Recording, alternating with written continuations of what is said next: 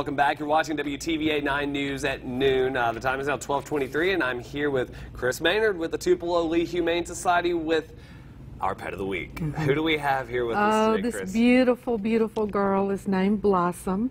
She's a big baby. She's a big baby. She's so friendly. She's very sweet. Well, and I say literally because she's only 8 months old. She's only 8 months old. That's right. So she's got a little bit more growing to do, but her coloring is so pretty. Yeah. She hasn't been at the shelter long, but we're super crowded, and because of her size and as young as she is, we'd like to get a home for her pretty soon. She was great in the car coming over. She seems to be a little tentative about young dogs, puppies jumping on her, but she doesn't know how to act around them. She's good with kids and big dogs. Right.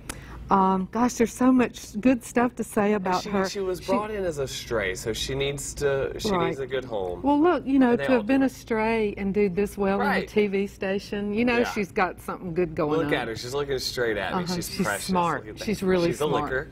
She's a licker. She's a lover. And you mentioned the adoption fee is $85. That's right, $85. But that covers her spay fee and all of that. Right. So it covers the spay, all of her shots and everything. And you know, I've said before, people can come down and meet any of the dogs and go into a bonding room with them to spend time. You don't just have to walk in and look at them and decide right that minute. Right.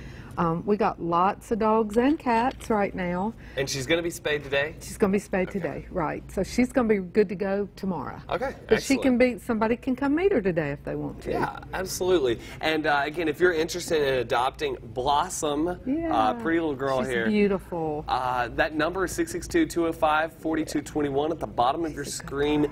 And again, you're always willing to take in fosters. Yes. They're dogs that need to be fostered. In fact, we've got a class coming up to give information for people who are interested in fostering, and it's coming up soon. I think the numbers on the screen, people can call. Right. Call the shelter and find out exactly when that is. And donations are always necessary, even if you can't take in another pet. Absolutely.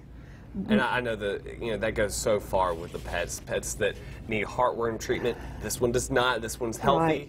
But there are some that need that treatment. So again, that number's on the bottom of your screen if you're interested in helping out, even if you can't adopt. That number's on your screen. We'll be right back with another look at that 7-day forecast. It's going to be a hot one. Yeah.